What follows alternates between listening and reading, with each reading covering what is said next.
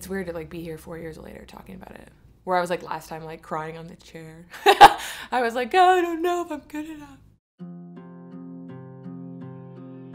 I'm Julie Ertz, and this is my story. I think in 2015, I was obviously really young and not very experienced. I felt like I was so in awe and wanting to be a part of this team and give anything I could. Where I'm at now, it's kind of funny to be kind of considered a veteran now. I just feel like I'm still not quite there as many caps as the others. As years go on, I think I really kind of grown as a person. I've grown in my faith. I've grown, you know, in my relationships as well. And I think that's kind of just really kind of come together. My favorite picture. Isn't that the cutest thing?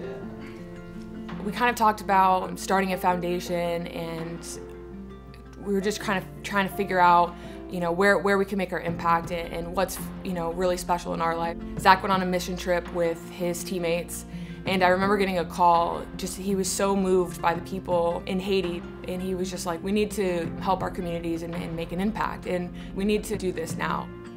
Literally a week after that, we had everything almost kind of set in stone, and it was a cool time for us to reflect what really meant a lot to us. In your life, as well as like, I feel like in my career, there's just seasons, either of opportunity, of events, or adversity. I'm just a big believer in that people need people.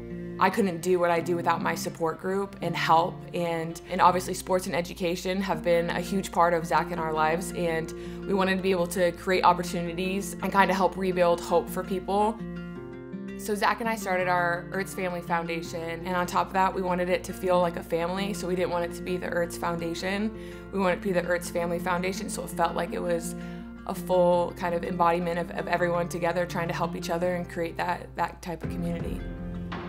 I think that's the most amazing part about the foundation is that possibility of just giving that one opportunity that somebody needs, you know, to live out their dream. I'm beyond blessed to be able to do what I love, the same with Zach as well. And 2015 was such an amazing experience for me.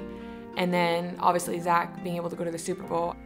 I feel like my whole career has been based off of just having the opportunity at the right time, and sometimes that's all you need. And so to be able to hopefully provide that means like the world to Zach and I.